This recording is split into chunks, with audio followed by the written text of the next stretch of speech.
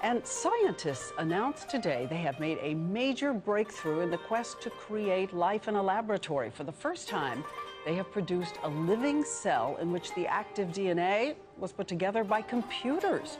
What does this mean for science, and does it mean there is now synthetic life? Dr. Richard Besser is here. Rich.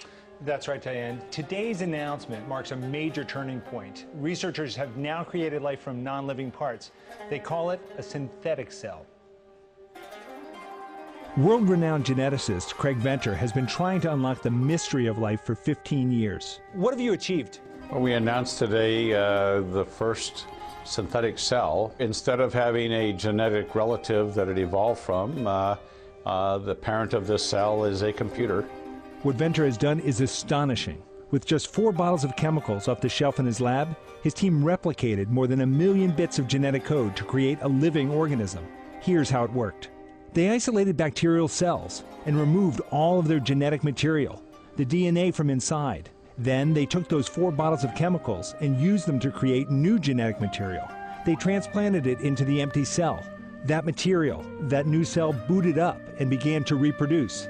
And reproduce 1 billion times. I think this is the creation of life, and I think it's an experiment that shows that life is not a mystery, that it's not some mysterious force that infuses things that makes them come alive. If you put the right genetic message in the right order, put it into the right environment, it will come alive. But along with promise comes precaution. Like any great scientific innovation, this has enormous promise and enormous peril. This may allow us to make more virulent viruses. This could unleash a bacterium on the world that has properties we didn't expect that could cause great disease or ecological damage. Scientists will surely debate whether this is truly creating new life, but no one can deny the potential impact of this achievement. Venter says that within a year, this technology will be producing vaccines, and in the future, bacteria may be used as powerhouses to generate energy and clean up oil spills. I'm not so sure with what the one person said, that life is not a mystery, by the way. But what's the one word you've been hearing from scientists all day? Historic.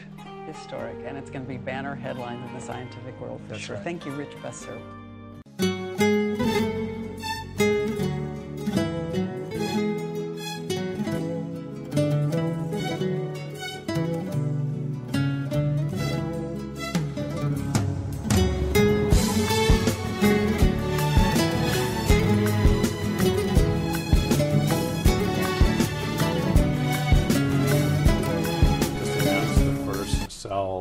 Totally controlled by a synthetic chromosome, one that we made by starting with the genetic code in the computer, 4 bottles of chemicals, and building every one of the 1 million+ base pairs in the right order, and then finally having this large molecule, inserting it in a recipient cell.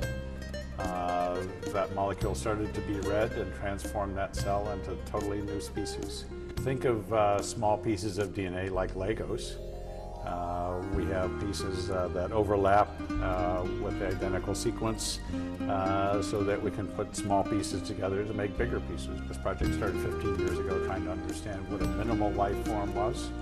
It was based on trying to understand whether there was life on Mars or what size life forms those could be. Could we understand a cell even, let alone the whole human genome? It also means it's a great tool set as we try to solve some of these problems we're all facing. We have 6.8 billion people here now. Within 30 to 40 years, there's supposed to be 9 billion people. We don't have a means of providing food, clean water, medicine, energy for the 6.8 billion. And we're destroying our planet in the process. How do we do it for 9 billion people? We need new tools of science. It is a powerful technology. It's what has been labeled as a dual-use technology, like most technology is. It could be used for doing harm to others or trying to solve the problems of the planet.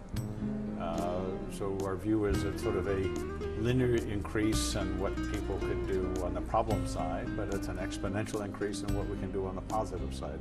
But obviously we have to worry about, in this day of constant threats of terrorism, people trying to make something deliberately harmful, But we have an extremely sophisticated team that did this work, and this is not going to be replicable in the near future in the high school science lab.